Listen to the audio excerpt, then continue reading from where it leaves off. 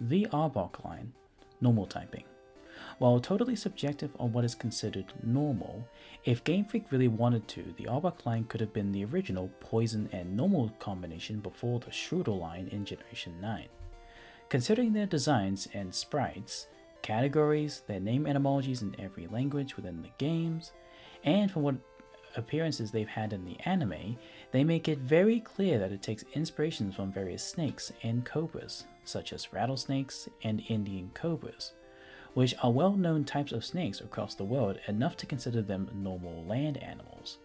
And with how simple the majority of Pokemon designs were back in this generation, it would make sense that they would have rather simple inspirations that similarly would be reflected in other Pokemon such as Deerling, Starly, and Litleo in the same way.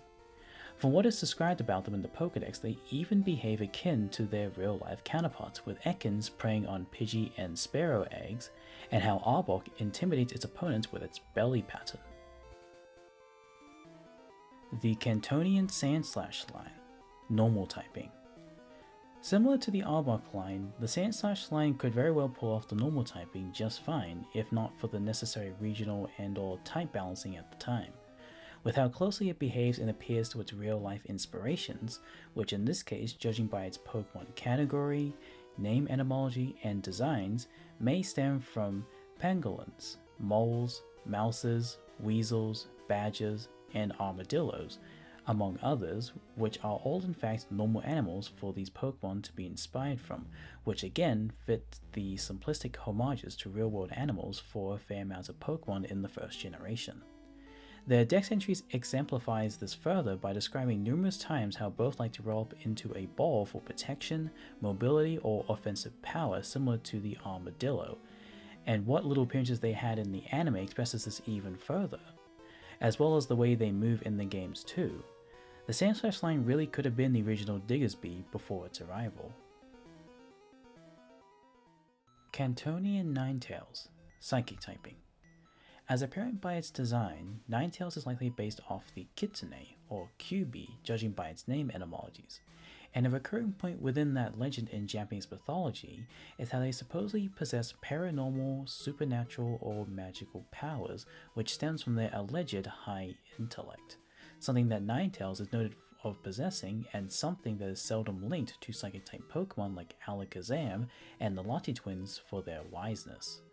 It also helps that its superior offensive stat is its special attack, just like the majority of Psychic-type Pokemon. Its Pokédex entries from the main series games, anime, and even new Pokemon Snap all but echo the same sentiment as well, especially the mentions of inflicting curses, mystic powers, and even being able to understand the human language, all of which is credited to its high intelligence. Not to mention the plethora amounts of Psychic-type moves it can already learn, all of which links back to those mythological creatures. The Golduck line, Psychic typing. People who watched the anime way back in the first generation would definitely remember how Misty constantly mentioned her Psyduck exerting uncontrollable psychic powers on multiple occasions. The Pokédex entries from both the games and anime would express how Psyduck would use psychokinetic, odd, mystical, mysterious, enigmatic, or blatantly psychic powers when its brain cells are active. Even its name etymology in English and French contains the word psychic, while simultaneously Golduck has mentions of its telekinetic and/or psychic powers from its forehead being brought out as a result of swimming at high speeds and active brain cells. Its psychic powers supposedly being under control may be a result of its evolution into Golduck. The Adventures manga even displays its psychic abilities even further, with a particular moment showing a Golduck displaying the ability to telepathically share its knowledge with humans. Besides normal type moves, it can even learn a good majority of Psychic type moves already, including Wonder Room that is learned mostly by Psychic type Pokemon. It probably also helps that its highest stat is its special attack, just like the majority of Psychic types.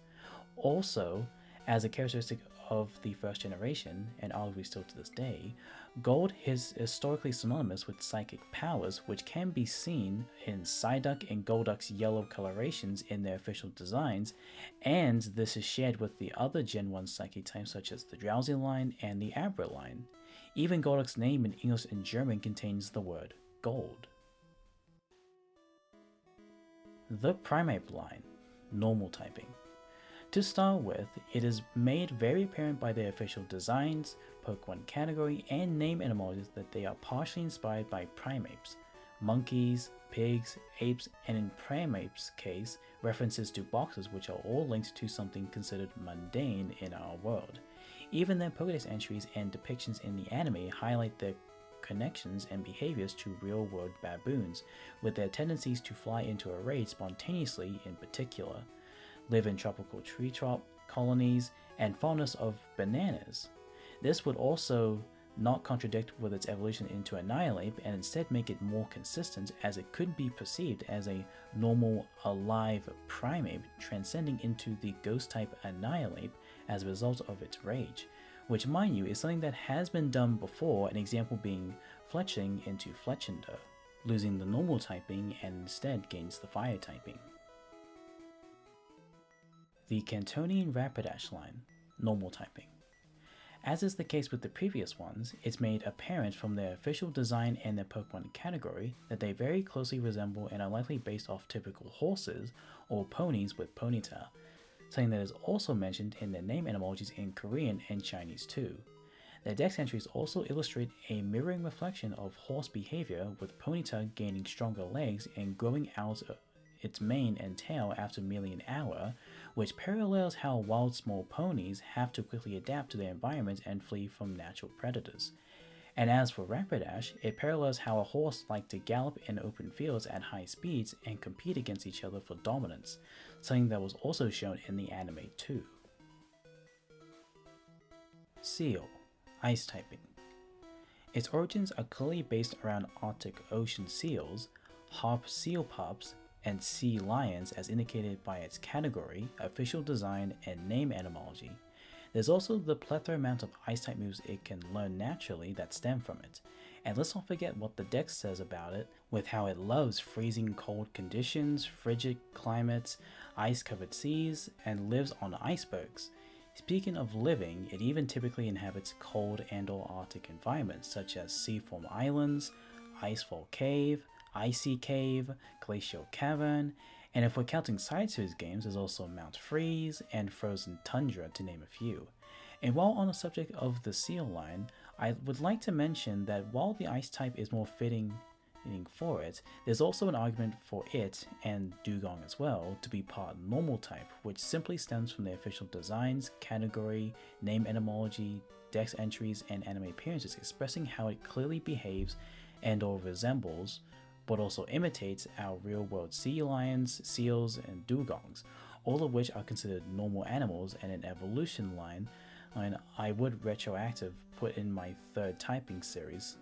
So just consider this as an oversight, though may not be the only one. The Hypno line, dark typing. Now, I'm just saying, if their sinister looks in their official designs don't make it obvious, the Pokédex goes so far as to label Hypno as a, quote, dangerous Pokemon, and for good reason. It steals the good dreams of others, it puts humans to sleep when it's hungry, and let's not forget the infamous incident of it kidnapping a child, something that was clearly depicted in Fire Red Leaf Green, remind you, and for the record was mentioned as far back as the Pokemon Encyclopedia with Hypno stealing children. Just gonna put that one out there. For Drowsy, it's not as extreme, but there are mentions of it stealing away good and juicy dreams of others that mostly come from children, as an example, and this type of behavior may be because of its inspiration from the Baku, a dream-eating spirit from Japanese mythology that is said to devour a child's nightmares, and if they didn't have a talisman, or supposedly if hungry enough, would willingly devour their hopes and desires, thus leading to an empty life. This could also explain why both can learn a decent amount of Dark-type moves already, too. The Kingler line, normal typing. Okay, I promise this is the last normal typing for this gen. Anyways, their simplistic designs clearly suggest a reference to crabs, you know, a mundane marine animal.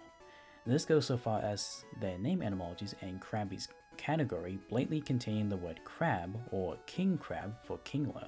Their dex entries even express how they imitate real-world crabs, at least, with Krabby being able to grow back its pincers, living in burrows or sandy beaches and making bubbles at their mouths to intimidate foes and to prevent dehydration most likely. The killer line could also have been the first water and normal type before Barbarial, to be honest. Cantonian Marowak, Dark typing. This is one of those where the more I looked into it, the more it made sense for me for this typing, as for starters, its French name etymology in particular contains the word killer to describe it, and while it seems to not be particularly inspired by anything, quote, evil, this may be reference to its lore in the Pokédex where it describes it as a vicious, rough, more aggressive and savage Pokémon having a ferocious and violent temperament as a result of using bones as weapons, which the Pokémon anime reports as it having impressive offensive strength. In fact, even the Relic Pokémon Encyclopedia book mentions Marowak as becoming more violent from using bones. This behavior is even portrayed in the Pokémon Adventures manga, where it, alongside a Rhydon and Graveler, attacked 2 of Blue's fangirls. And in addition, it also learns a fair amount of Dark-type moves already, so overall I believe it could pull this off quite naturally actually. Horsea and Seadra, Dragon typing. While the idea of Horsea and Seadra being a dragon type disconnects with their inspirations of the Tatsuno Oshigo from mainly Eastern legends, where just like its gradual evolution into a dragon, a seahorse after living for 1,000 years becomes a dragon, it is worth mentioning how they by themselves may have dragon-like qualities even before becoming Kingdra, as both are part of the Dragon Egg group, a group that contains Pokemon who are considered dragons in various cultures as I mentioned before. Their Pokemon category literally contain the word for dragon when describing them. Considering that Seadra is the evolution of Horsea, a little baby seahorse, it could be interpreted that Seadra is in the transitional period going from a seahorse into a sea dragon. And Seadra and Horsea's names in Japanese, English, Korean, and Chinese contains the words dragon or sea dragon in them, derived from the term for seahorse, Tatsu no Oshigo, literally translated to dragon's child, but also the fact that they can be caught with a dragon scale might imply that the scales they have are draconic-like in nature, and this is despite the fact that for the longest time it has been able to learn an abundance of dragon-type moves already. Pinsir, fighting typing. I will say that if Pinsir was still a counterpart to Scyther, like it was before Generation 2, then I would be less inclined to suggest this type. Although, with it now being firmly established to be a counterpart to Heracross across multiple games, the similarities are remarkable. Most notably with what Pinsir is based on, which is similar to Heracross being based on insects used for insect fighting, Heracross likely a Japanese rhinoceros beetle and Pinsir likely a stag beetle. Even its name etymology in Japanese contains the word for sheer and brawny, referring to its strong muscular strength. So nowadays, it does seem a bit jarring when 2 Pokemon have inspirations that parallel and yet have different assigned types. And just like Heracross, Pinsir's dex entries consistently refers to how strong, tough, and powerful it is, like how it can split apart large trees with no problem, or grip foes that are twice its weight, and would line up with its stat distribution, having the attack stat be its most prominent one. And all this could explain why it can learn a surprisingly large amount of fighting type moves like Superpower and Close Combat. The Porygon line, electric typing. Looking through this evolutionary line, it's actually surprising how many connotations it has with electricity. It's mentioned how it's likely had inspirations from computer software, 3D computer graphics, software versioning, and computer viruses as its evolution progresses, and even the Pokédex Encyclopedia state how it is a man-made Pokemon created by the latest state-of-the-art technology by Silphco, all of which are supported with the power of electricity in order to perform such tasks, or you could describe as electronic technology. And let's not forget their numerous dex entries describing their bodies being made out of programming code or digital data being created from computer programming and having access to cyberspace or electronic space, which was shown in a certain anime episode.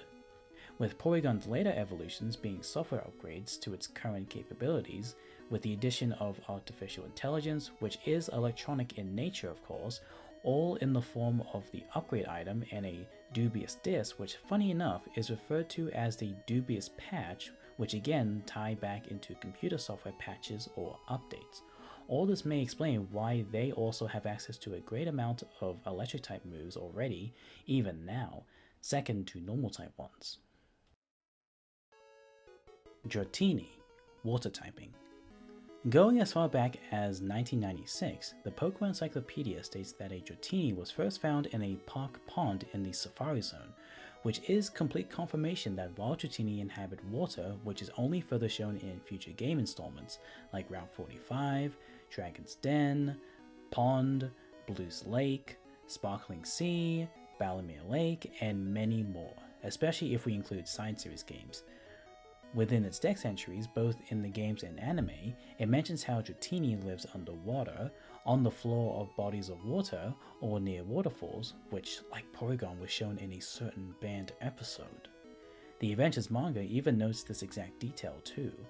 This may all stem from its suggested inspirations on sea serpents, or ryu, from traditional Japanese and or Chinese dragons, that also typically inhabit the sea or aquatic locations, which, considering what it later evolves into, is likely the case and could also explain its assigned to egg group into the Water 1 egg group, a group of Pokemon that live both on land and in water.